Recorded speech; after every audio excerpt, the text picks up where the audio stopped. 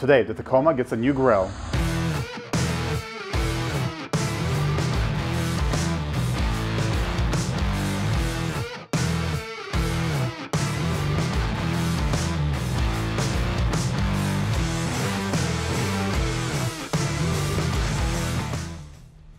Welcome back, everyone. I hope you guys are all staying healthy and safe. Today I've got a super short video for you guys as we're going to be replacing the grille on my 2019 TRD off-road Tacoma. Now, as some of you guys may know, the first mod I did on my Tacoma was replacing the OEM chrome grille with the TRD Pro Style grille.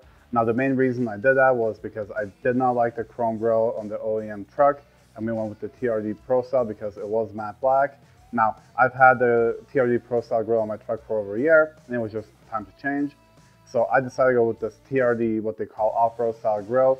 Essentially, it's kind of a replica for the 2020 Plus, and it comes in a matte black. One thing also to note is this grille does come with LED lights.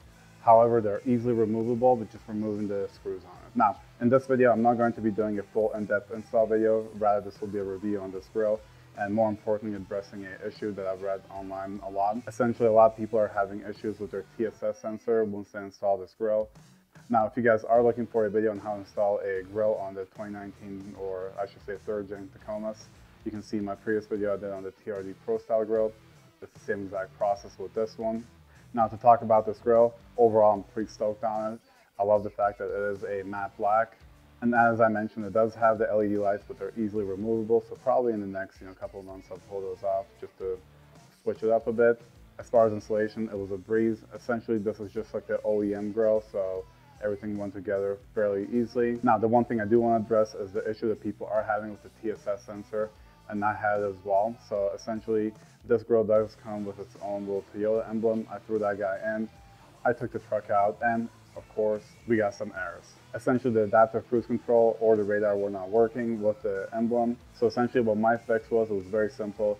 I just pulled out this emblem that came with the grille, and I just threw in my OEM one, and it fixed the problem right away.